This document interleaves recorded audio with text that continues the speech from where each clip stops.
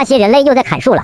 他们这次好像要砍很多树的样子，又要有无数的小动物失去他们美丽的家园了。嘿，小鸟鸟，他是在叫我们吗？好像是。他想干嘛？不会是想抓我们去炖汤吧？不对，为什么他能听懂我们说话？好像是。大妹子，那你叫我们干啥？没什么，就是想请你们帮我个忙，你们能不能帮我盯着他们？啥？帮你盯着他们？我们干啥要帮你盯着他们？你都让他们来砍我们的家园了。没有要砍你们的家园啊，只是把这些树砍了，然后种上别的树而已，是给你们换一个新家园。难道你们不觉得原来的家园住久了腻得慌吗？好像是有道理哦。那怎么办？要不要帮他？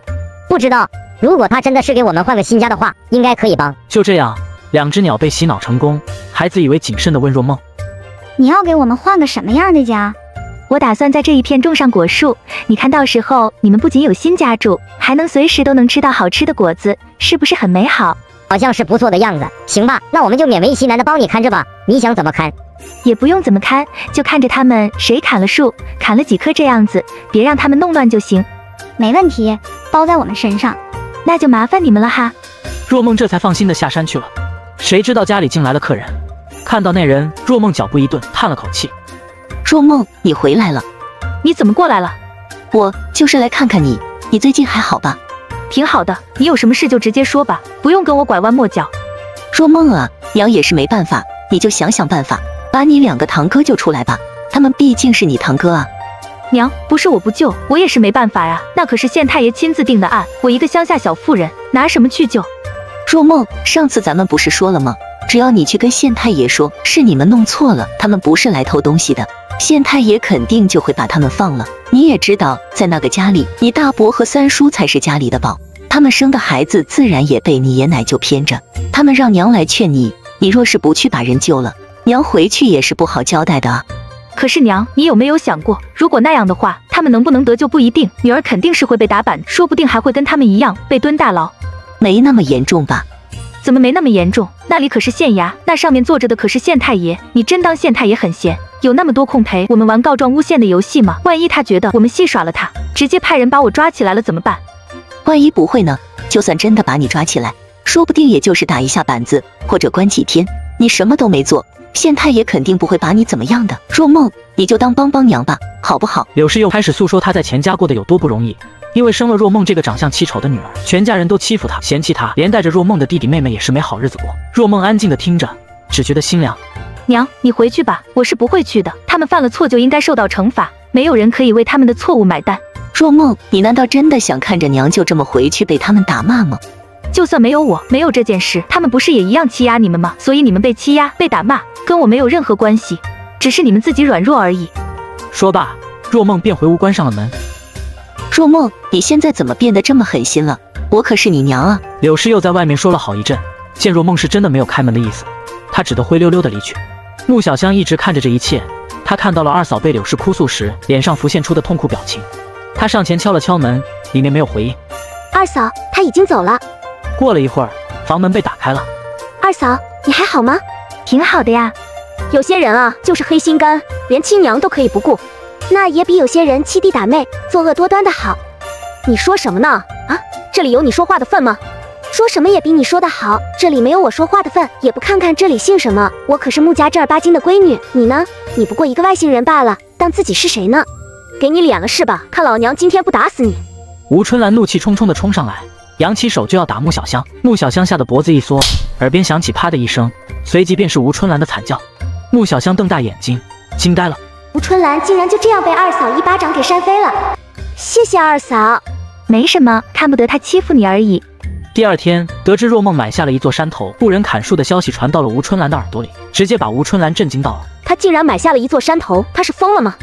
娘，我也是听村里的婶子们说的，听说二婶雇人砍树，工钱都发下去了，现在全村人都恨不得来找二婶，想让二婶也让他们去砍树呢。不行，我得找他问清楚去。你觉得你现在还能管得住他吗？那就这样看着他糟蹋咱家的银子吗？我先想想。当看到穆小香端着一碗中药进屋给穆思远喂药时，穆成明突然眼里闪过金光，好似想到了什么。此时的若梦已经带着几个青年进了山。大哥们，你们今天的活就是把这树挖出来，你们看可以吗？大妹子，你挖这树干啥啊？移植，我打算把这些树移植到那边的山上去。所以你把那边的树砍了，就是要栽这种树。这是啥树啊？就是一种野果子树，你们快挖吧，挖完了那边还有呢。若梦来到不远处的一棵果树旁，伸手握住，然后用力一把，杨梅树被他连根拔起。好在有树木的遮挡，那边干活的几人都没看见，倒是一旁的野鸡看傻了眼。哎呦我去，大妹子你这么厉害了吗？我的天哪，你一个瘦瘦弱弱的小丫头，哪里来的这么大力气啊？当那边5个男人把手上的2颗挖出来后，就见若梦身边已经放了好几棵果树了。这，大妹子，这些不会是你挖的吧？先把这些扛到砍树的山头去吧。将那几棵杨梅树移植好的时候，已经中午了。若梦正要跟几人一起下山，就见张大山从山下跑来。大妹子，你家出事了，村长让你回去。回到家里，就见穆家院子里已经站了不少人，穆小香则是抱着小白站在一旁，看样子是哭过了。村长，这是怎么回事？他们说你下毒谋害夫君，思远一直醒不过来，是因为你一直在给他吃毒药。大哥大嫂，你们没事吧？我给穆思远吃毒药，你们要是太闲，就找个劳做做，一天天的没事干了是吧？脑子都闲出毛病来了。别人脑袋里装的是脑浆，你们装的是粪便吗？我们可没污蔑你，你天天都给他喂药，你问问左邻右舍，他们有没有闻到药味？行了，有没有？等大夫看过就知道了。若梦这才注意到还有一个陌生人在。村长，这哪里来的大夫啊？不知道，你大哥说从镇上找来的。大夫先是给穆思远把了脉，又闻了闻剩下的药渣。大夫，怎么样？没救了，这药确实有让人醒不过来的成分，长时间吃会导致病人身体越来越虚，最后断气身亡。这公子说不定是能醒过来的，但是因为吃了这药，怕是活不了多久了。你确定你看清楚了？老夫看得很清楚。你胡说，我二嫂才没有下毒害我二哥，这药也是前段时间才开始给我二哥吃的，而且不是毒药，是可以给我二哥治病的药。老夫行医这么多年，还从来没有看走眼过。这药若是再吃下去，床上的人要不了1个月，定会断气。你说你行医多年，那么请问你是在哪里行医的呢？自然是在县里。哦，可是我大哥不是说是在镇上请的你吗？大夫一时竟然答不上来，忙看向穆成明。穆成明倒是淡定，解释道：我确实是在镇上请的他，不过我之前在县里就认识他了，刚好今天在镇上遇到，就把他请来了。对，我来青石镇办点事。哦，原来是这样啊。那么我再请问你，是在县里的哪家医馆行医的呢？不会是白云医馆吧？对，就是白云医馆。现在说的是你下毒的事，你扯那些有的没的做什么？这怎么能叫有的没的呢？他来给我相公诊脉，说我下毒谋害亲夫，我总要问清楚他是哪里的大夫吧？万一是个江湖骗子，被人收买了来陷害我的呢？你说是吧，大哥？现在说的是你下毒的事，你少转移话题。村长，人证物证都在，这样恶毒的女人不配当我们穆家的儿媳妇。今天我就请村长做主，休了这个毒妇，把她送去官府。是啊，村长，思远怎么说也是我们的弟弟，不能就让他这么不明不白的被毒害了。可怜我们家思远还这么年轻，明明可以好起来的，就被这个毒妇给害了。村长，你一定要给我们做主啊！前世你怎么说？还怎么说？就直接休了她，再把她送去官府。我们穆家可不要这样恶毒的女人。而就在这个时候，一道声音响了起来：我看谁敢欺负他！思远，你醒了。穆思远坐了起来，视线环视一圈，最后落在若梦身上。不知为何，明明没有见过若梦的长相，可直觉告诉他，这个就是他媳妇，一直照顾他的女人。若梦也正好看着他，两人四目相对。若梦微微挑眉，这是认出我了。这么想着，若梦走到床边坐下。相公，他们欺负我。穆思远定定地看着若梦，嘴角微微扬了起来，转头看向村长。村长大伯，你们这么多人来我家，可是发生什么事了？是出了点事。你大哥说你媳妇下毒害你，还找了个大夫来检查，说他每天给你吃的药都是毒药，所以你才一直都醒不过来的。大哥，可有此事？穆成明还有些不敢相信，不敢相信穆思远竟然真的醒了。不是，二弟，你听我解释，是前世他每天都给你吃药，但是又没找大夫来给你看过，我们都不知道那是什么药，所以大哥才怀疑他的。二弟，你醒来了就好，那今天的事就当是个误会吧，你好好养身子。大哥，这大夫是你请来的吧？二弟，这大夫确实是我请来的，不过我也不知道他的底细啊。大哥刚刚不是还说跟他已经认识很久了吗？穆成明被他一噎，恼怒不已。村长，我昏迷以来都是我娘子在尽心尽力照顾我，我能醒来也都是她的功劳，所以不存在毒害一说。这人是江湖骗子，还是把他送去官府吧。好，大山、二狗，把他绑了送官。得嘞。不行，你们别绑我，不是我啊，是穆成明，他给了我500个大钱，让我来充当大夫陷害你的。你胡说！我什么时候让你来充当大夫陷害人了？村长、二弟，你们可不能相信他。成明啊，你为什么要这么做啊？村长，我没有，你真的要相信我，是他诬陷我的。是不是诬陷？送去官府一审便知。二弟，咱们可是兄弟啊，你难道想连我也送去官府？大哥有所不知，我虽昏迷了，但时常还是能听见一些外界的声音，所以你们对我娘子做的那些事，我都一清二楚。一番权衡利弊后，穆成明深吸一口气，扑通一声跪在了村长面前。村长大伯，今日的事确实是我所为，是我鬼迷了心窍，才做出这种没良心的事。村长，你罚我吧。成明啊，你糊涂啊！思远，你看这事，要不还是算了吧。他毕竟是你大哥，这事传出去也不好。你想如何处理他？要不让他们离开穆家？不行，凭什么呀？这里也是我们的家，你们凭什么赶我们走？爹啊，娘啊，你们可睁开眼睛看看吧！你们的好儿子要赶他大哥一家走啊！黑心肝的呀，你们这样可是要遭天谴的呀！二弟，你不能赶我们走啊！我们出去了，连住的地方都没有，你还有3个侄子侄女呢，他们还那么小，你狠心让他们去外面流浪吗？我娘子既然说了让你们离开，那你们就离开穆家吧。弟妹，方才的事是我不对，你别跟大哥一般计较。你想想，二弟既然醒了，以后肯定要参加科举，若是让别人知道他欺兄灭嫂，不念手足之情，他还能科考吗？听穆成明这么一说，不说若梦，村长就先变了脸色。前世，我看这事要不还是再考虑考虑吧。这件事不足以报官，那若是我爹的死是有人故意谋害呢？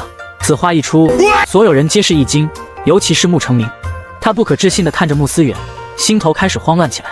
二弟，你说什么呢？爹不是摔下山崖去世的吗？村长，报官吧！我爹是被大哥推下山崖的，我必须给我爹报仇。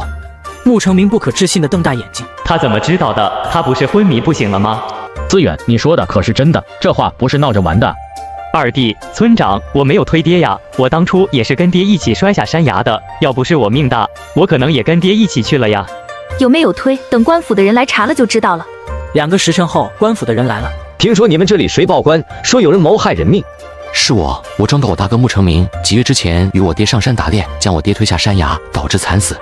哟，是穆秀才呀！听说你生病了，可好些了？好些了，多谢关心。我父亲含冤而死，还希望大人能够明察，还我父亲一个公道。必须的，必须的，我们大人清正廉明，绝对不会放过一个坏人。你就是穆成明，跟我们走一趟吧。大人，我没有，你别听我二弟胡说，他刚刚醒来，还没完全清醒呢。你有没有？还是去跟县太爷说吧，带走。另一个捕快当即上前将穆成明扣押起来，朝外面走去。穆秀才，你放心，我们县太爷一定会将事情查清楚的。你们不能抓走我孩子他爹，妨碍官差办案，信不信连你也一块抓走？捕快凶狠地丢下一句便离开了。穆思远，你个黑心肝的东西，那是你大哥呀，你竟然把他送去官府，你良心被狗吃了吗？就不怕你爹娘半夜爬上来找你？大嫂，你急什么？你刚才没听见吗？县太爷公正廉明，是他做的，他跑不掉。要不是他做的，县太爷肯定也不会冤枉他。就是啊，无事，你少在这里捣乱，一天天的正事不做，就想着陷害人。以后再整出今天这种事，你也别在我们村待了。思远，你是如何知道是你大哥害的你爹的？他以为我昏迷了，就什么都听不见了。害死爹后，有次趁若梦不在，特意来我床边发疯，说了一大堆穆家对不起他的话，其中就说了是他推的我爹。等事情结束后，房间里只剩下了若梦和穆思远。这1年多没日没夜的照顾我，辛苦你了。不辛苦不辛苦，人家是你的娘子吗？照顾你是应该的。我知道当初爹娘娶你是为了给我冲喜，你也看到了，我是个病秧子，这身体以后能不能好起来也不知道。现在我醒了，你若是觉得在我们家吃苦的话，我可以与你和离，放你离开，并且会对外说是因为我的原因，自愿放你离开的，不会影响你以后另寻婆家。没想到这男人还挺会为我着想的。若梦酝酿了下情绪，瞬间戏精上身。相公，人家嫁给你就是你的人了，你怎么能赶人家走呢？人家一个弱女子离开穆家，还能去哪里呀？相公，你是不是嫌弃若梦丑，不喜欢若梦？穆思远一怔，被他一哭，顿时就慌了。不是，我没有嫌弃你，我就是不想拖累你。相公，你没有拖累人家，人家很喜欢相公呢，能跟相公结为夫妻，照顾相公，是人家2辈子修来的福气。那咱们就不和离了，以后好好做夫妻。相公说的可是真的？那相公以后可不能再说和离的话了，不然人家可是会生气的哦。不说。真乖。相公刚刚醒来，应该很饿吧？若梦去给你煮点吃的。大妹子，出事了，出事了！出什么事了？你好好说。你让我看着的那几个人，他们被野猪围了，好几头呢。你还是快去看看吧，去晚了，他们可就要进野猪的肚子了。若梦赶忙让小鸟带路，叫上其他正在挖树的人一起快步朝那边跑去。终于在半个多小时后，他们到了长根他们被困的地方。抬眼望去，就见长根几人全都爬到了树上，而他们每个人所在的树下都有1头或2头野猪。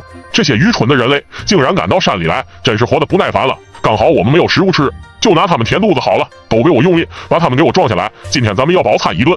好多野猪，不行不行，咱们还是赶紧跑吧，等下全都被吃了。大妹子，你们这几个人不是野猪的对手的，还是赶紧回去叫人吧，人多了说不定还真能解决这些野猪。妹子，咋办啊？这么多野猪，咱们一人1头也打不死啊。张大哥，你们先上树吧。啥？那大妹子你呢？我看看能不能把他们赶走，你们先上树，以免他们发狂伤到你们。那怎么行？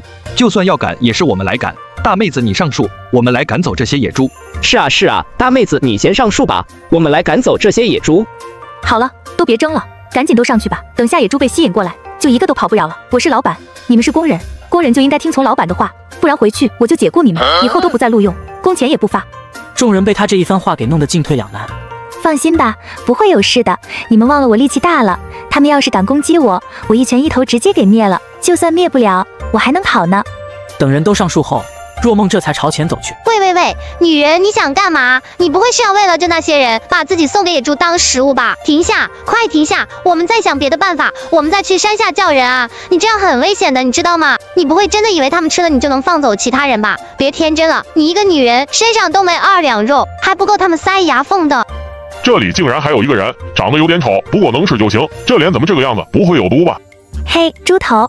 叫谁猪头呢？你个丑女人，你才是猪头！猪哥，叫你猪哥行了吧？你们能不能给我个面子，把这些人放了？你竟然能听懂我们说话？不过就算如此，你想让我给你个面子，你算老几啊？我妈就生我一个，你说我算老几？死女人滚一边去！劝你别多管闲事，不然连你一块吃了。今天这事我还真就管定了，这人你们就说放不放吧，不放我可就不客气了。那老子倒要看看你今天想要怎么个不客气法。本来看你丑想放你一马的，既然你这么不识好歹，那就别怪老子了。野猪头说着就后蹄一跳，朝若梦扑了过来。这该死的女人竟然敢打伤我们的头，兄弟们，弄死她！猪群一声大吼，众野猪全都朝若梦扑了过来。若梦一锄头一个，野猪连他的身都没靠近，就已经被拍飞了。都跟你们说了，给我个面子，把人放了，你们非不听，这下好了吧？被打趴了吧？女人，你想怎么样？想怎么样？当然是把你们全都拉回去开席了。正好现在闹饥荒，村民们都没食物吃，有了你们，下半年都不用愁没肉吃了。你放过我们，条件随你开。放过你们，你算老几啊？那你放了他们，我跟你走，我向你保证，以后他们不会再动人类。此话当真？当真。头不可以，女人，你有本事就把我们全都杀了，头没了，我们是不会苟活的。闭嘴！你们跟着我死有什么用？只要他放了你们，你们就全都给老子好好活着。以后遇到人类都绕着走，不许再对人类出手。咱们做野猪的也要守信用，听到没有？知道了，头，你一路走好。行了，你们都走吧，我今天不吃你们。当真？当真。你们只要保证以后不伤害人类就行了。走吧，走吧，都走吧。本来还想让你们帮着干活的，但是看你们这样，还是算了吧。好了，都别发呆了，赶紧收拾收拾下山吧，都中午了。吃完午饭后，若梦又进山干活去了。看着他的背影，穆思远心里对自己这虚弱的身体有了些怨气。明明他才是男人，可是却要自己的女人每天出门干活养家，而他却只能在家里养着，什么也做不了。穆小香出去溜达了一圈，回来就见自己二哥眼巴巴地望着门口的方向，跟望气10似的，顿时懂了。二哥，你猜我刚才在外面听见什么了？什么？我刚才听村里的婶子他们说，二嫂他们早上在山里遇见野猪群了。什么？二哥，你先别急，村里的婶子他们说很有可能是假的，因为长根叔他们都说那些野猪群被二嫂一个人打跑了，觉得这不可能，就想应该是他们故意编出来吓唬咱们的。而且你看二嫂身上一点伤都没有，甚至连这事都没提一下，我觉得肯定也是他们故意编的。穆思远完全没有被安慰到，面上逐渐冷静下来，心里却依旧担心，心态已经从刚才的怨自己变成了担忧若梦。随后就直接朝外走去。二哥，你做什么去啊？出去转转，你别跟着我，在家里看家吧。那不行，我答应过二嫂要好好照顾二哥你的，你身体还没恢复，我怎么能不跟着你呢？万一你又在外面晕倒了怎么办？穆思远不说话了，继续往外面走去，穆小香就跟在他后面，而两人的身后，毛茸茸的小白眨巴着眼睛看着他们离开的背影。片刻后，他也跑了出去。若梦进山没一会儿，一团白色的影子就突然从旁边的灌木丛窜了出来，众人吓了一跳，连若梦都是一激灵。什么东西？这是狗还是狼？小白，小白低低叫着，跑到若梦脚跟前蹭着。若梦将他抱了起来。小白，你怎么来了？小白又是一阵低低的叫，若梦依旧听不懂他说什么。大妹子，这是你养的狗啊？是啊，之前在路边捡的，那时候它刚出生，我见它可怜，就把它捡回来了。原来如此，刚才还以为是什么呢，吓我们一跳。这狗还挺聪明，竟然能找到咱们。怎么看着有点像狼？之前山里有一头狼王，就是白色的，他的媳妇也是白色的。我怎么看着这小白有点像他们的孩子？到了要挖杨梅树的地方的时候，若梦就把小白放下了。小白，我要干活了，你自己在一边玩，别乱跑啊。若梦交代了一句，就跟大家一起干活去了。而小白则是盯上了一旁的野鸡。你想做什么？我告诉你，你别乱来啊！我可是你主人的朋友，你敢对我做什么？你主人一定不会放过你的。小白没搭理他，歪着脑袋看了他一会儿后，就窜进了一旁的灌木丛。杨毅哦，吓死鸡了！这大妹子好好的一个人，咋还养狼呢？就不怕这狼崽子长大了把他们都吃了？小狼崽子，你去哪？你别乱跑呀！等下你主人找不到你了。野鸡反应过来小白不见了，赶紧追了出去。你敢相信吗？这小狗带着野鸡出去逛了一圈，竟然带回来2株大人参。大妹子，你这个狼崽子真的是太能跑了！一个下午，他是从南山跑到北山，北山跑到东山，要不是我腿脚灵活，都跟不上他了。是吗？小白这么厉害呀？这是人参。小白，你太棒了，妈妈爱死你了。发生何事了？老公，妈妈也爱你啊，不对，娘子也爱你。晚饭过后，若梦对2株人参爱不释手。这是人参吗？是啊，人参。是小白带回来的。他跟之前那只野鸡一起带回来的。你说这2根人参能卖多少钱呢？200两不止吧？这2根人参一卖，我离富婆就又进一步了。第二天早上吃饭的时候，小白幽怨地看着穆思远。你得罪他了？没有啊。还说没有？这个男人昨晚把他赶了出来，今天早上也不让我们进去。大妹子，你老实交代，你们昨晚是不是那啥了？若梦眼皮一跳，没有说话。对了，我早上没起床，那张大哥他们有进山挖树吗？听他们说这几日都是这只野鸡给你们带的路，我便也让这只野鸡去给他们带路了，所以早上他们有正常上工。哦，那就好。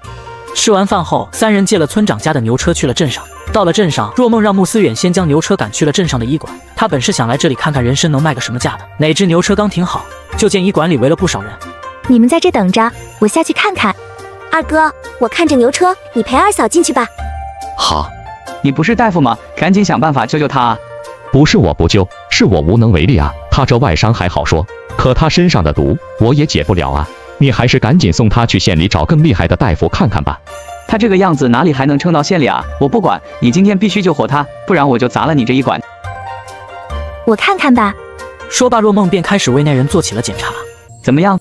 他是不是被人追杀？那些人的刀上抹了毒？对，你是不是有办法救他？只要你能救活我家公子，什么条件随你开。条件就算了，医者仁心，掌柜的，你现在开始配药。若梦一边给男人处理伤势，一边报出一堆药名。当报到100年人参的时候，掌柜的犯难了。我们医馆没有100年的人参啊，10年的倒是有。我有，相公。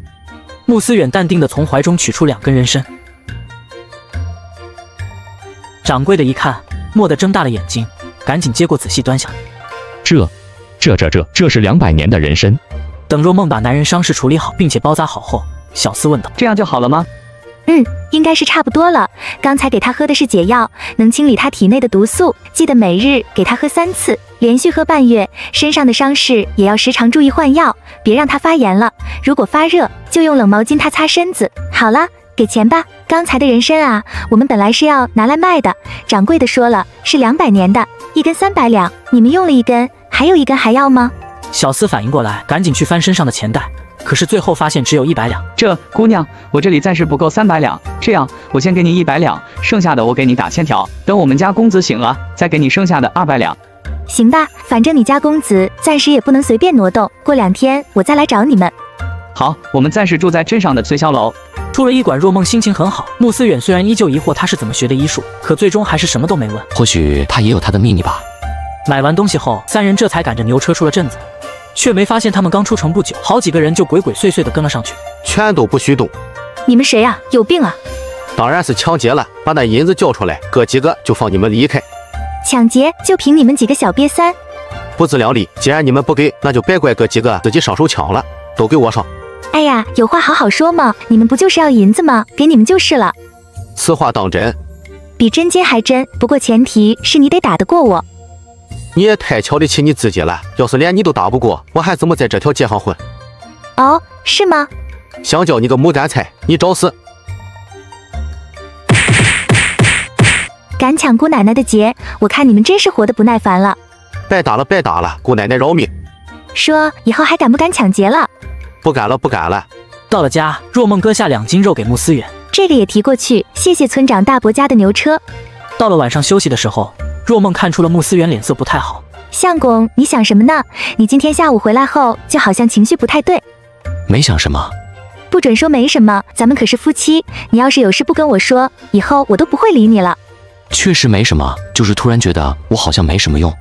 你咋会这么想？不会是因为今天下午被抢劫那是吧？从小到大，似乎除了读书，我就什么都不会。现在遇到危险了，还要靠你保护。相公，你怎么能这么想呢？谁说读书没用了？我现在保护你，那靠的全是蛮力，说不定什么时候遇到个比我更厉害的就出事了。你不一样，你把书读好了，以后考状元、当大官，才能更好的保护我们。是吗？是啊，你看今天那几个人，他们是被我打败了，但是谁知道他们心里会不会服气？会不会以后又找更厉害的来欺负我们？但是如果你当了官，用律法来制裁他们，他们敢不服气吗？我不会让他们再来欺负你们的。第二天吃完饭，若梦带着穆思远来到了买的山头。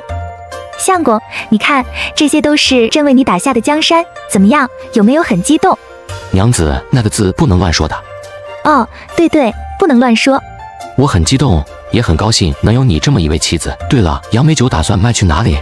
我已经跟醉霄楼谈成了合作，3年之内每年最少给他们提供500斤杨梅酒，醉霄楼给到1两银子1斤，每年500斤的话就是500两银子，除去成本的话，咱们最少也能赚个100-200两。就是用来酿制杨梅酒的白酒，我暂时还没找到购买渠道。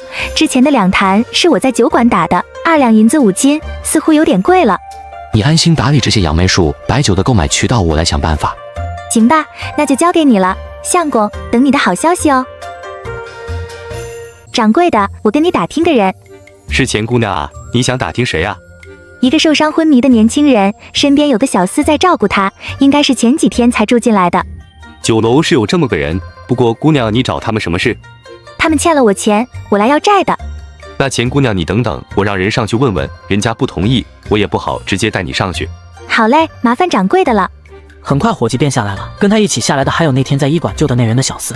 姑娘，你们来了，那日多谢姑娘出手相救，我家公子已经醒来了，听说姑娘过来，想见见姑娘。好啊，刚好我也看看他恢复的怎么样了。公子，他们来了。听说是姑娘救了我，谢谢姑娘了。不必客气，就你不过是出于医者仁心罢了。公子看起来气色还行，想来是好些了。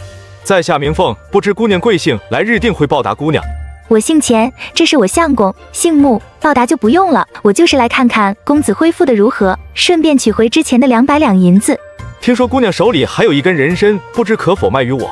自然是可以的，不过跟之前一样，1根300两。明凤公子可愿意？自然是愿意的，200年的人参卖300两很正常。姑娘，给你，刚好500两。收完银子的若梦又去买了1头牛。这牛啊，是我家里那老母牛，去年年前才生下来了。大妹子，你们买回去，它可能会认生，不过相处一段时间就好了。它性子是很温和的，不用担心它跑啥的。好嘞，谢谢大叔了。小牛牛，跟我回家了。以后我会好好对你的，乖，跟着我，保证你吃香的喝辣的，不比你以前的主人差。你对我好有什么用？我再也见不到我娘亲了。傻瓜，等你长大了，自己也要做娘亲的。你能听懂我说话？好。哇，你好厉害！你该不会也是我们的同类吧？那你为什么会变成人类呀？走在一旁的穆思远眼睁睁地听着若梦跟小牛仔一来一回的交流着，眼里的惊诧都快压不住了。娘子，你是不是能跟动物交流？对呀，我能跟他们交流。你为何能与动物交流？我也不知道啊，可能是从小我就很喜欢各种小动物吧。你不知道，小时候我经常会被家人赶到鸡圈去跟鸡同住，有时候饿得很了，会去山里找吃的，然后也会遇到一些小动物啊啥的，经常跟他们一起玩，久而久之就会了吧。娘子，都过去了，以后我不会再让你过那样的日子。好啊，那相公，你以后可要永远记得你这话，好好对人家好哦。二哥二嫂，这是你们新买的牛，这小牛看着好小哦，能拉得动车吗？看不起谁呢？是啊，我们新买的，似乎又要再搭一个牛棚了。没事，等下吃了午饭，我叫张大哥他们来帮忙搭一个就是。听相公的，小香，以后咱们家放牛的活可就交给你了哦。二嫂今天给你买了新衣服，你去试试。谢谢二嫂，二嫂你放心，以后我每天都去割草来喂牛，肯定给它养得壮壮的。一转眼到了秋收，由于秋收收成不太好，可把村长愁坏了。若梦看见这些情况，也是无能为力。直到一次上街，他遇到了一个曾经有过一面之缘的人。钱妹子，真的是你呀？你还记得我不？自然是记得的，于老板吗？叫啥于老板呀？妹子要是不介意，叫我一声于大哥就行。于大哥，你们是做什么生意的呀？什么生意都会沾一点，主要是看什么好卖。不过主要还是做药材的。这次我们从离国回来，就拉了一种叫马铃薯的东西，也不知道能不能卖出去。据说这东西在离国可是好货。于大哥，你说的马铃薯是什么样的？是不是外面黄黄的皮，圆不隆咚的？对呀，妹子咋了？是这马铃薯有什么问题吗？没有，于大哥，可以带我去看看那些马铃薯吗？如果是我想的那种的话，我可以花钱买。妹子，你这说的什么话？我们这次拉的不多，也就200多斤，你要是要，大哥送给你便是。那就先谢谢于大哥了，可以带我去看看吗？可以，那妹子跟我来吧。妹子，你看，这就是马铃薯。于大哥，你这马铃薯有多少？我全要了。大妹子，看你说的，就2麻袋，也不是啥好东西，你要直接拉走就是，不用给银子。那怎么行？银子还是要给的。大哥，你出个价，我们全要了。行吧，那妹子你给个5两银子就好了。好嘞，那我就不客气了。两人买完马铃薯后也不逛街了，雇了辆牛车就往回赶。娘子，这些是何物？为何能让你这般高兴？这是土豆，是一种产量很高的食物，而且不挑地，不挑天气，只要种下去，过个3、4个月就能丰收了。产量很高，好吃吗？必须好吃啊，可以当主食，也可以当菜来吃。有了这2口袋土豆，乡亲们这个年肯定不用饿肚子了。回到家里，两人扛着土豆下车，牛车离开后，隔壁的张大娘疑惑地问：若梦啊，你们这是买了什么呀？咋2大口袋呢？就是2袋土豆。土豆那是啥呀？就是一种吃食，相当于粮食吧。真的能吃吗？咋从来没见过呢？这是今天我们在镇上从一个行脚商人那里买来的，据说是从离国拉来的，是一种很高产的食物。高产有多高？能亩产500斤吗？你在想屁吃？稻谷最高也就亩产400斤，这个怎么可能亩产500斤？具体亩产多少斤我也不知道，但是产量肯定不会比稻谷差，而且这个跟玉米一样，不挑地，只需要浇少量的水就能产量很高了。那玉米亩产也不高呀，还不如稻谷呢。是啊，这个跟玉米一样，应该也高不到哪里去吧？其实玉米的产量也是很高的，只是你们种植的方式不对。种植的方式不对，玉米不就是那样种的吗？就是啊，我爷爷的爷爷的爷爷的爷爷那一辈开始就是这么种玉米的了，还能有其他种植方式不成？这个大嫂真是太可恶了，看到若梦种的土豆长出了土豆苗，又打起了歪主意。这怎么可能？这东西怎么长这么好？不行，说什么也不能让他如愿。说罢，吴春兰气哄哄地离开了。她不知道的是，她刚才的举动都被一旁的老鼠看得清清楚楚。老鼠直接来到木家。鸡姐，我刚才看见有个人去了土豆地，拔了一根土豆苗，恶狠狠地看了半天，然后离开了。你说真的？那人长什么样？田鼠正要说话，就看到了从外面回来的吴春兰，指着他道：就是他。香蕉你个没干菜，又是这个疯批。行了，我知道了，你回去吧。不行，你答应给我粮食的，我那些孩儿们可都还等着呢。行吧，你等会。接着，鸡姐，我走了，下次有情况再来找你。下午若梦回来，也即将这事给若梦说了。真的是不作就不会死，我这就去村长家，看我怎么整治他。娘亲，我也要去。小白，你能说话了？是的，娘亲。真是太好了，那你跟我走吧。资源家的，你咋过来了？有什么事吗？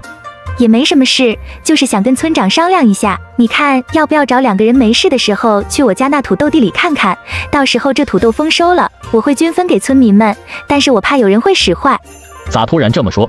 也没什么，我就是担心，要是有人使坏的话，咱们这么久的心血可就白瞎了。就算不防人，防一下动物也是可以的，万一有个野猪啊、田鼠什么的来捣乱，也挺麻烦的。行，从今天起，我让你严李石他们爹去盯着，有什么情况赶紧来村里叫人，坚决不能出事。好，那就麻烦村长了。果然，当天晚上，若梦睡觉时，外面传来了吵闹的声音。相公，外面好像出什么事了。不必理会。相公，还是出去看看吧，好像来人了。发生何事了？穆思远，快去村长家看看吧，有人去你们家土豆里使坏，被李景山兄弟抓到了。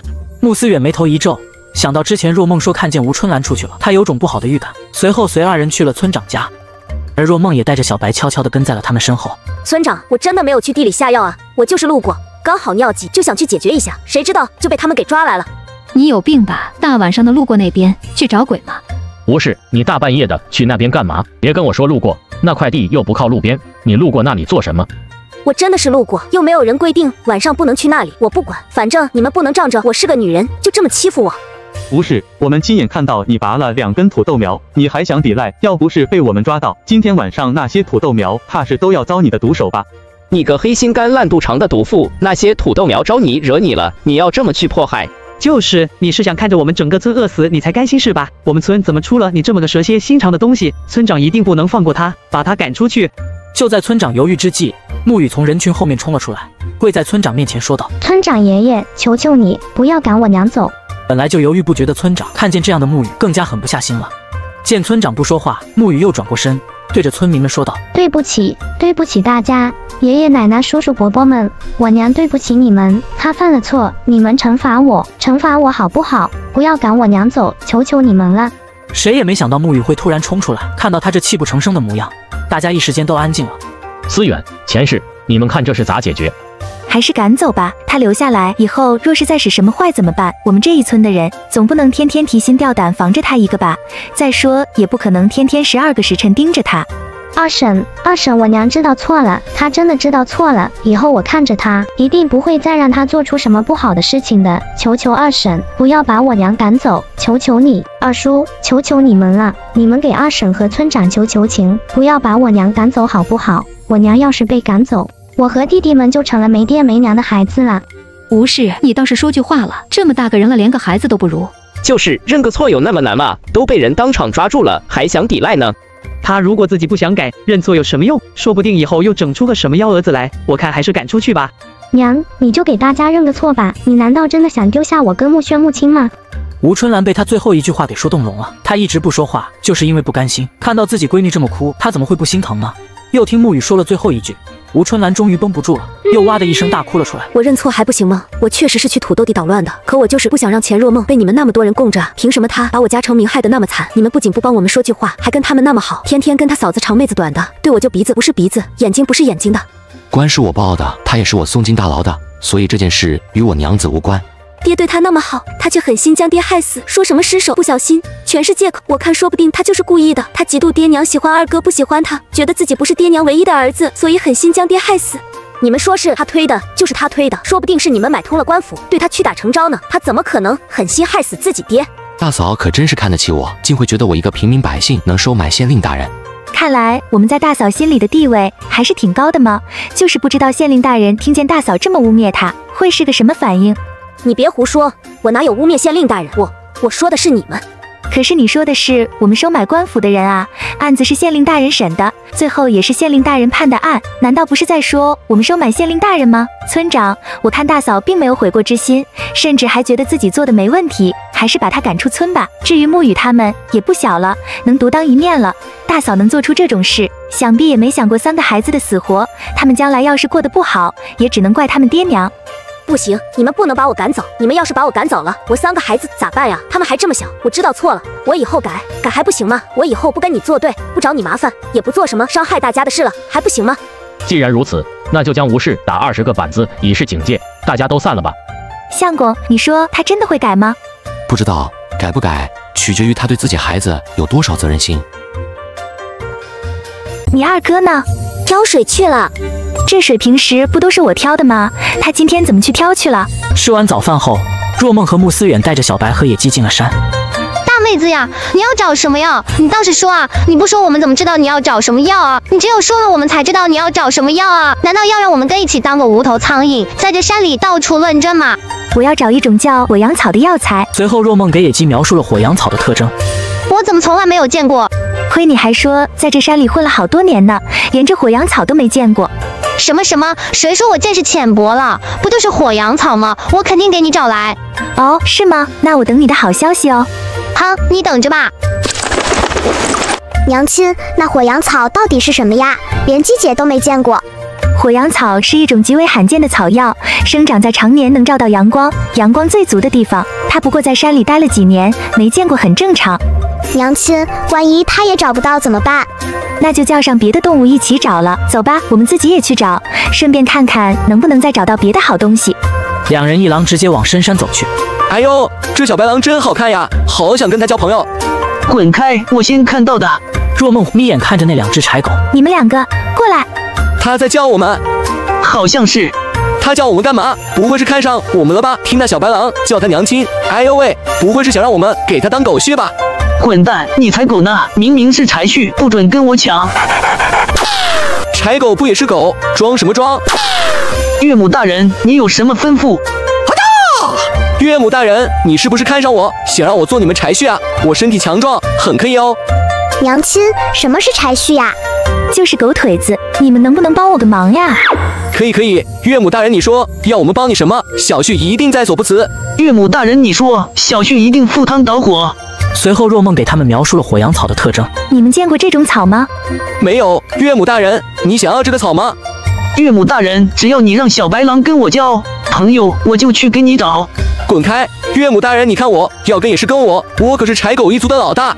你放屁，我才是老大。停，你们去给我找，谁先找到，我可以让他跟我家小白说2句话。啊，就说2句话呀？能说上话就不错了。你们看看，小白现在愿意搭理你们吗？哼！你们想想，如果你们能跟小白说上话，是不是就能跟他做朋友？那以后关系近了。他没将话说全，却一副你们懂的表情。两只柴狗顿时被忽悠住了，满脑子都是以后跟小白甜蜜蜜的场景。得嘞，岳母大人你等着，我这就去给你找那什么草。香蕉你个没干菜，又抢我前头。岳母大人放心，我一定会先找到的。记得去阳光充足的地方找呀。相公，走吧，我们也采点药。娘亲，你为什么要让我跟他们说话呀？他们看起来好傻哦。小白不想跟傻子说话。小白，你是不是娘亲最爱的宝贝？是呀。那娘亲需要他们帮忙，只有那样说他们才愿意帮忙。你愿不愿意帮娘亲呀？只要娘亲需要，小白做什么都可以。小白真乖。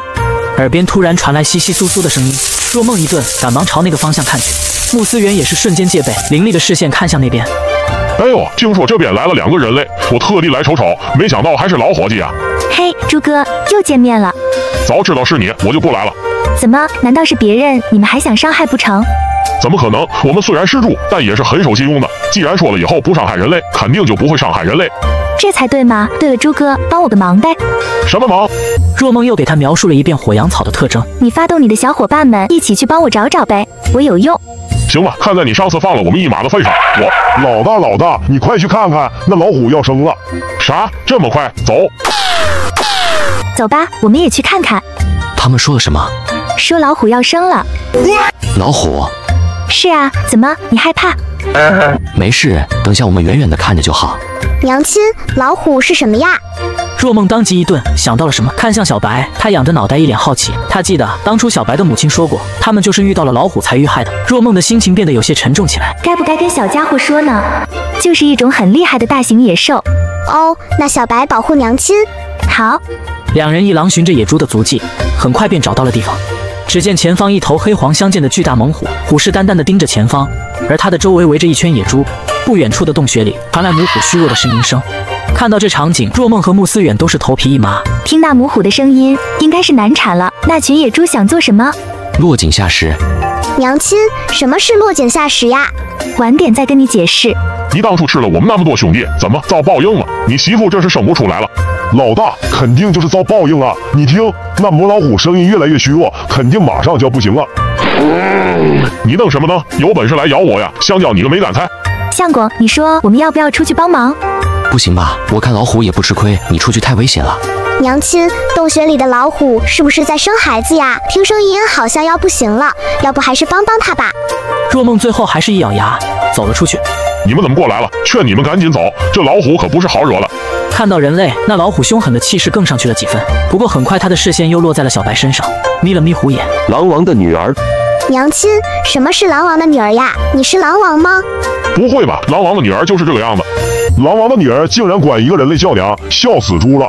很好笑吗？人类竟然敢进深山，真是有胆子。不过现在本王没空搭理你们，你们走吧。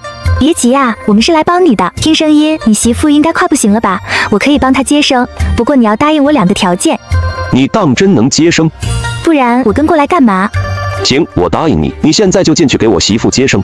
不行啊，万一我接生完了，你伤害我们怎么办？就是啊，大妹子，你可不能帮她，万一你帮完了，她反悔伤害你们怎么办？你放心，本王好歹是虎王，说话还是算数的。行吧，那就暂且相信你。你们在这等我。我现在开始给你接生，你别动，放松身体。终于在折腾了大半个时辰后，4只小虎崽被顺利生出来了。好了，你进来看看吧。他怎么了？难产太久，伤了身子，得养一段时间。行吧，本王说到做到，不伤害你们，你们走吧。这怎么行？咱们说的说到做到，可不只是这个，还有我的2个条件呢。行，你说。在说条件之前，你先回答我一个问题：外面那个小白狼你看见了吧？他的父母是不是你们杀的？不是。不是，可是当初他母亲找到我的时候，说是遇到了虎类啊，难道这山里还有别的老虎不成？山林很大。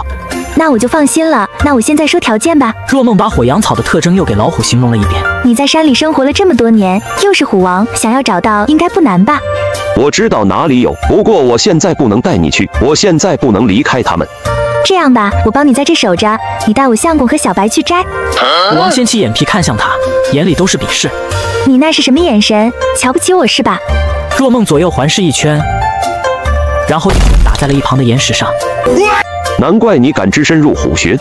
怎么样，现在可以把他们放心的交给我了吧？你放心，外面那些野猪我都认识，他们不敢怎么样。要是有别的野兽过来，说不定他们还能帮着对付呢。如果我的妻儿出了什么意外，我会踏平你所在的村子。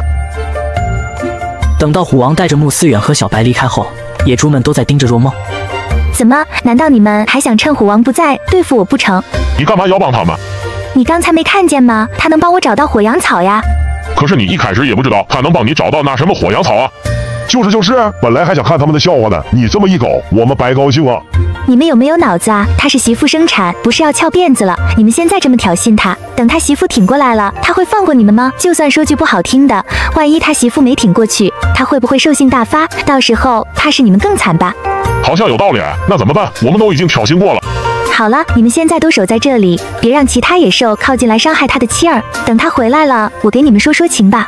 成，没问题，我们肯定把这里守得妥妥的，谁也别想靠近。终于在不久后，虎王和穆思远他们回来了，看到这边安然无恙，虎王很明显松了口气。行了，草药也带你们找到了，还有一个条件是什么？说吧，说完就赶紧走。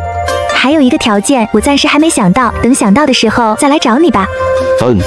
虎王轻嗯一声，进了虎穴。大妹子，你快给他说说，别来找我们算账呀。对了，刚才这些野猪都在帮你看虎穴呢，你就别找他们算账了。知道了。若梦竟然被蜈蚣咬了，若梦一把将蜈蚣抓了起来。香蕉你个没干菜，你敢咬我？若梦一只手抓着蜈蚣，另一只手快速在小腿上扎了几针。咬的就是你，谁让你们坐在我洞口的？你还挺有理，刚好我相公的解药还差一味蜈蚣，就用你了。你要抓我入药？不行，我可是虫王，你怎么能抓我入药？信不信我的蛤蟆咬死你？你一个虫王都落在我的手里了，你的孩儿们还能拿我怎么样不成？别，你放过我！我告诉你，千年人参在哪里？什么千年人参？是啊，你们人类不是就喜欢人参吗？我带你去找千年人参，你放我离开。若梦很明显被千年人参提起了兴趣，将蜈蚣放在地上。行吧，你带我们去找千年人参。香蕉你个没干菜，老子堂堂一代虫王，怎能被你驱使？小白，收到，娘亲。蜈蚣还没跑出多远，就被小白一爪拍在了地上。敢骂娘亲，我踩死你！要死了，快放开！怎么样，还跑吗？不跑了。没事吧？没事，放心吧，他要带我们去找千年人参，走吧。于是，在蜈蚣的带领下，他们来到一处悬崖峭壁上。这里有千年人参，你莫不是哄我哦？谁哄你啊？那下面有一个山洞，人参就长在那洞里。不过嘛，看你们这样，想要拿到怕是做梦了。这下面真的会有千年人参吗？我下去看看吧。不行啊，相公，下面太危险了，还是我下去吧。你身子还没好，万一……这次必须听我的。就在穆思远带着人参上来的时候，树丛突然断了，一道人影突然出现，以迅雷不及掩耳之势甩出一根绳索卷住穆思远。相公，你没事吧？没事，别担心。没事就好，没事就好，吓死我了。公子，谢谢你啊，刚才。不客气。明凤公子，穆公子，穆夫人，你们怎会去悬崖下面？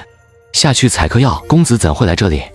我也是来找一种药材的，老远听见你们的声音，就想过来看看，刚好看见穆公子掉下去，就顺道出手了。原来如此，小生谢过公子救命之恩。不必客气，我想就算我不出手，你也不一定会真的掉下。你们是住这附近吗？不是，我们住山外面。那公子您忙着，天色不早，我们该回去了。在他们回去的路上遇到了野鸡和那2只柴狗。大妹子，我没找到那什么火羊草，我是一只没用的鸡。那个大妹子，你放心，我们明天继续给你找，保证能给你找到哦。不用了，我已经找到了。不是我不让你们跟小白说话啊，是你们没完成任务，我也爱莫能助了。你们回去吧，我们要下山了。怎么就被你给找到了呢？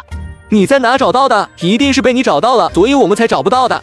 行了，等下次有机会我们再合作吧，拜拜了呀。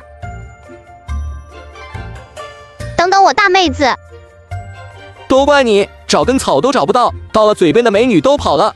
怎么就怪我了？好像你找到了似的。这人参都给你们找回来了，你们能放了我了吧？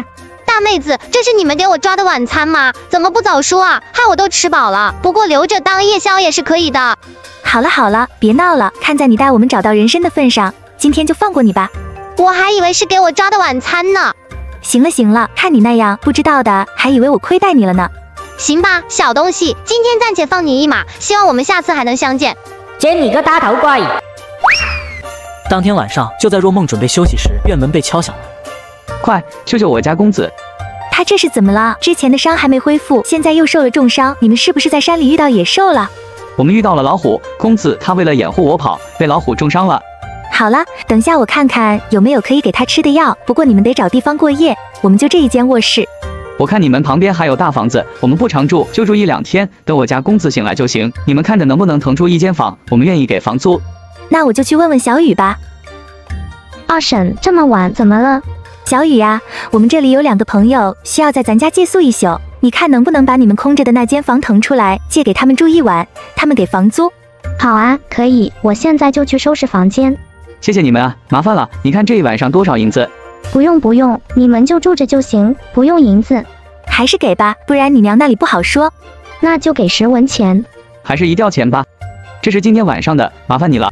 沐雨没想到他竟然自己主动要给这么多，顿时不知道该如何是好。没事，他给你就收下吧。好吧。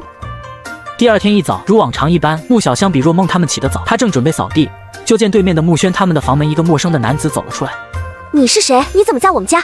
你别冲动，我是你们家的客人。客人？我们家什么时候来客人了？你是不是小偷？我告诉你，我2哥2嫂很厉害的，你敢来我们家偷东西，不想活了。小姑，你误会了，他不是坏人，是我们家的客人，昨晚半夜来的，是二叔二婶的朋友。真的是2哥2嫂的朋友？是的，昨晚他们在山里受伤了，来咱家找二婶医治来着，就暂时住在咱家了。抱歉哈，我还以为你是坏人呢。没事，误会解开了就好。你叫什么名字啊？有什么需要吗？我2哥2嫂现在还没起床，你有什么需要可以跟我说。我叫虚竹，有热水吗？有，我这就去给你烧。好神奇！若梦一觉醒来，发现脸上的胎记竟然变淡了。相公，你快看，我脸上的胎记是不是淡了一些？是淡了。太好了，看来这胎记也不是不能消的呀，只是为什么会突然变淡呢？别担心，就算消不下去，你也是我的娘子。我当然是相公的娘子，也知道相公不会嫌弃我了，只不过我也想漂亮一点嘛。娘亲，你说会不会是昨天被那蜈蚣王咬的那一口，让你胎记变淡的？对，肯定是。不行，我得看看这到底是不是胎记。说着，他便开始给自己把脉。果然，经过一番把脉后，若梦的眼睛变得越来越亮，嘴角也开始上扬。相公，我这不是胎记，只是中了一种奇怪的毒素导致的印记，应该是我娘在怀孕的时候吃错了什么带毒素的东西，那毒素全都累积到了我身上，导致我一出生脸上便带着一大块胎记，只要将这毒素清了，这胎记就能消除了。是吗？那你能消除吗？应该没问题，不过得将昨天那只蜈蚣抓回来。为什么？昨天那蜈蚣我看过，是带有剧毒的，我觉得应该是它昨天咬的那一口，让我脸上的胎记变淡了。昨天我虽然及时用银针将毒素逼了出来，但应该还是有一些进入了体内。但我不仅没事，反而因祸得福，以毒攻毒，让我脸上因为毒素而产生的印记变淡了。一定得是昨天那只吗？可不可以用别的蜈蚣代替？不知道啊，要不我们抓一只来试试？可以，我去抓。不用，我自有安排。说罢，若梦走出了房间。小野鸡，你过来。干啥？叫你过来你就过来，问那么多干嘛？不去。翅膀硬了是吧？连我的话都敢不听了，我今天非吃一顿烤鸡不可。你别过来啊！我上有老下有蛋，吃了我你会良心不安的。是吗？你看我良心安不安？别，我错了还不行吗？你说要我做什么，我马上就去做。咱俩都认识这么久了，怎么说也是老朋友了吧？你怎么能吃自己的朋友呢？这还差不多，你去给我抓几只蜈蚣来。你抓蜈蚣做什么？昨天不是才放了一只吗？让你抓你就抓，问那么多干啥？野鸡抓来了3只蜈蚣，有大有小。若梦查看了一番，挑了一只毒性最强的，然后亮出银针。小姐姐，咱们有话好好说，你别乱来呀！若梦站在铜镜跟前，在自己胎记的周围浅扎了几针。穆思远在一旁看得心惊胆战的，大气不敢出。你在我脸上咬一口。啥？还有这等离谱要求？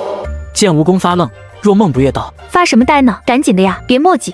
咬，这就咬。蜈蚣抖了抖身子，一口咬在了若梦脸上有胎记的位置。蜈蚣被扔到了一边，若梦眼睛一眨不眨地盯着铜镜中的自己，仔细观察着脸上的变化。过了良久后，酥麻感散去，脸上恢复如常。若梦给自己把脉，确定那蜈蚣毒没了后，这才拔下银针。如何？没用，看来只有将昨天那只蜈蚣抓来了。只是这么大座山，想要找到那么一只蜈蚣，怕是不容易。没事，让野鸡他们去找，总能找到的。你们俩还记得昨天那只蜈蚣王不？记得，咋了？你们就想办法帮我把它抓回来就好了。你说什么？你再说一遍！你让我们去在这大千世界去抓一只小小的蜈蚣，你没事吧？没事吧？娘亲，刚才那些蜈蚣不行吗？是啊，它们道行太浅了，毒素不够，不行。没事的，娘亲，小白去给你抓，一定把昨天那只抓来。还是小白最好，娘亲最爱小白了，不像某些鸡，平时给它吃给它住，让它办点事就上蹿下跳推搡搡的。白虾对它那么好了，还不如对一只狗好呢。好了，我这不是不知道你抓蜈蚣是做什么的吗？我去抓行了吧？这还差不多。所以你到底抓那蜈蚣王是干啥的？小白，你给他解释吧，我懒得说了。若梦把解释的任务交给小白，自己叹着气离开了。另外一边，吴春兰知道有人住进他们家以后，大发雷霆。啥？他们的朋友凭啥住咱们的房子？这也太欺负人了吧！仗着你爹不在，想要霸占我们的房子不成？娘，他们给了房租的。给了多少？少了可不行，咱们家那房子可不是谁都能住的，没有50文不80文一晚上，就让他们滚出去。木鱼眼神闪了闪，不知在想什么，随后他便说道：给了80文一晚，早上本想把钱给你的，事情太多忙忘了，我去给你取来。这还差不多。若梦他们刚吃完晚饭，野鸡和小白就一前一后的回来了，小白嘴里还叼着那惨兮兮的蜈蚣王。娘亲，你快看，我把他给抓回来了。胡说，明明是我抓的，大妹子，我跟你说啊，要不是我，今天这蜈蚣还真不好抓。跟小孩子抢，你好不好意思啊？明明是我带你去找到他的，也是我先抓到的。明明是我先抓到的，你就是带路了而已嘛。我说大妹子，你这是怎么个意思啊？你昨天不是都说放我走了吗？怎么今天又把我给抓回来了？我好歹也是堂堂一代宠王，不行你这么耍的呀？抱歉啊，小东西，我这不是需要你帮忙吗？我不帮。你确定？我确定。行吧，你不帮就不帮吧，交给你们了。随即蜈蚣王看到了小白和野鸡的凶恶的眼神，顿时怂了。我帮，你别让他们再整我了，他们抓我的时候差点整死我了。这还差不多，你们俩去吃东西吧。好嘞，娘亲。还以为今天晚上能吃了这条蜈蚣王呢。有了蜈蚣王的配合，若梦跟早上一样，她往自己脸上胎记的位置扎了几根银针，封住穴位，以防等下毒素蔓延。这咋还来呀？早上不都说没用了吗？来什么？你又是谁？瞧你那傻不愣登的样，咋的？连自家大王都不认识了？大王，算你懂事，他这是在干嘛？小蜈蚣赶忙把早上自己经历的事给蜈蚣王说了。大王，你怎么会来这里啊？我跟他是朋友，他请我来帮忙的。大王竟然能跟人类做朋友，真厉害。你知道该怎么做吧？知道。蜈蚣王已经从小蜈蚣那里得知了自己是来干嘛的，所以很懂事的爬上了若梦的脸，在她脸上用力咬下一口。还要不要再来一口？明天再说。若梦，没事吧？你看我脸上的胎记有淡一点吗？暂时看不出来，可能要明天才看得出来。好家伙，原来你让我咬你是为了治你脸上的印记啊！好，有什么问题吗？没问题，其实你这小脸长得还算不错的，脸上的胎记去了，应该也是美人一个。算你会说话。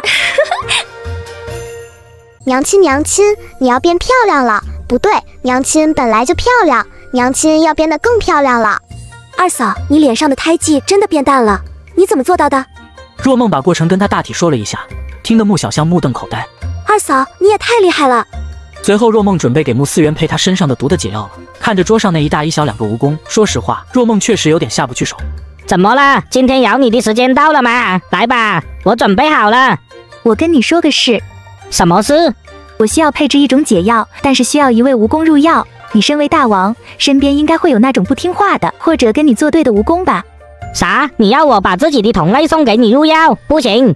可是如果你不给我送的话，我就只能自己抓了。到时候万一抓了治好的，那你可就少了个手下了。再说了，你这样想，你把那不听话的送给我入药，也算是给你解决了一个绊脚石。别的蜈蚣知道了，肯定会更加听你的话了，不是吗？反正你自己想吧，你就算不给我送，我也是要自己抓的。若梦说着，视线落在蜈蚣王旁边的小蜈蚣身上。你想干什么？我甚至都不用去抓，这里就有一只现成的。你敢？我有什么不敢的？行了，我给你一个早上的时间思考，我下午就开始配药。如果你还没送来的话，我可就只能自己动手了。若梦说完就出去了。老大，我不想死啊，你救救我啊！我虽然昨天才认识你，但是在我心中，你已经是我最亲最爱的老大了呀。行了，别哭了，这不是还没死呢吗？蜈蚣王烦躁不已。如果让若梦随便捉一只无辜的蜈蚣来入药，不如他亲自找一只来，那种跟他作对的，想要夺他王位的。蜈蚣王没多久就想通了，让小蜈蚣自己在这待着，他则是离开了穆家。果然，不到中午，蜈蚣王就回来了，后面还拖着一只比他小了许多的小蜈蚣。蜈蚣给你找来了，可以了吧？可以，辛苦你了呀。蜈蚣王冷哼一声，爬进了屋子。娘亲，他竟然真的把同类送给你入药了。娘亲这是帮他除掉敌人。对，娘亲是在帮他除掉敌人，他应该感谢娘亲才是。第二天下午，若梦就把解药配出来了。你现在吃一粒，然后我给你配合针灸一起，看看能不能把毒都清掉。如果不行，就再吃一粒。好。吃完药后，穆思远躺在了床上，若梦拿出银针，开始给他针灸。这时穆小香走了进来，看到若梦在给穆思远扎针，赶紧走过去。二嫂，这是在干嘛呢？针灸，怎么了？穆小香感觉又打开了新世界的大门。这不疼吗？不疼，扎在穴位上的。穴位是什么呀？就是人体内一些特殊的点区部位。二嫂，你给我说说啥是穴位呗，我也想学针灸。针灸可不是那么容易就能学会的，而且也不能乱扎，若是扎错了，搞不好是会出人命的。那没事，我可以慢慢学，只要二嫂你教我，我总有一天肯定能学会。学针灸也不是不可以，但是在学针灸之前，你得先学会医术，只有能给人看病了，才能用针灸给人治病。你之前一直都是跟着我认草药，该认的也认得差不多了，那从今天开始，我就教你医术吧。真的吗？谢谢二嫂。二嫂你放心，我肯定会好好学的。等以后我学会医术了，我就开一个医馆，赚钱养你跟二哥。你这都还没开始学呢，就许上冤枉了，先学会再说吧。于是接下来，若梦就开始给他讲解一些关于医学上知识，从最简单的望闻问切开始讲起。1刻钟后，若梦拔了针，给穆思远把了下脉，神色逐渐放松下来。成功了，相公，你体内的毒已经完全解了。不过为了防止还有余毒未清，这2天我还是要给你针灸。多谢娘子，都是娘子的功劳。啥毒啊？二哥中毒了吗？以前中过一些毒，不过现在已经解了。好了，别发呆了，你去玩吧，记得把我刚才教你的那些都背熟了。好。听说你这2天闭关配药，忙完了？忙完了，这2天没感觉有什么不适吧？没有，小香姑娘照顾的挺好的。第2天一早，看到若梦的穆小香惊得目瞪口呆。二嫂，你的脸，你脸上的胎记没有了，你到底是怎么做的呀？脸上的胎记怎么就能消除呢？我这不是胎记，是中毒。随即若梦仔细地给他解释了一遍，穆小香听得似懂非懂。此事过后，若梦又发现了商机。相公，你说我如果用药材调制一些对女人皮肤好的护肤品去卖，会不会好卖？而且我之前观察过，镇上的店里卖的那些胭脂水粉，其实都不是很安全，就是还是有对皮肤不好的成分在。如果是我做的话，我会规避那些问题，做出最安全的产品。你可以试试。试试多浪费时间和精力啊！万一不好卖呢？那我不是白折腾了？可是你不试试，如何知道好不好卖？每个地方有穷人，自然也会有富人。穷人吃不饱饭，自然舍不得花钱买那养肤的。可是富人就不一定了，他们更看重的是享受生活。我明白了，相公，谢谢你，你真是我的小天使。想通了就好，那你打算如何做？这个就不用你管了，我打算先研究出一种秋冬天气可以缓解皮肤干燥的护肤品。好，有什么需要就跟我说。一转眼到了收土豆的日子。村长，你让大家挖的时候都小心点，别把土豆挖坏了。到时候全部挖完，我们上一下秤，看一下产量是多少。好，大家开始吧。挖的时候都注意着点，别挖到土豆了。这土豆是可以当做粮食来吃的吗？可是我以前为何从来没听过这个东西？是我娘子发现的，并且她还发现了这东西可以高产，不出意外的话，可以解决百姓们的饥荒问题。如果这东西真的能解决百姓饥荒的问题，那你可是功臣。算了吧，什么功臣不功臣的，我也就是运气好，刚好这东西被我发现了而已。只要百姓们能吃饱就行了。